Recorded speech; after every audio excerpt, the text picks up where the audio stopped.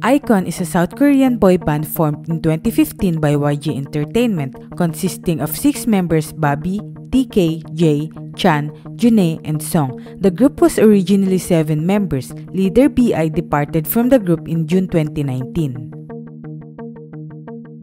A shocking news has been reported this December 30. YG Entertainment Agency announced the departure of the Korean boy group iKON from the label after 7 years. This is what YG Entertainment stated. We would like to announce that after a long and careful discussion with iKON members, we have all mutually agreed to end the group's exclusive contract with respect to one another's opinions.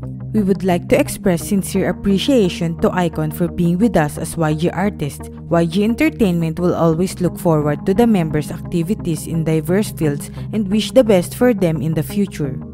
Also, we would like to deeply thank all iKONic for accompanying iKON on their journey. Please continue to send the iKON members your warm attention and support as they are about to start a new phase of their journey.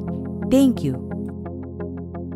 According to the media reports, iKON members are currently discussing various options on finding their new agencies for their individual promotions. So what do you think about this? Please let me know in the comment section.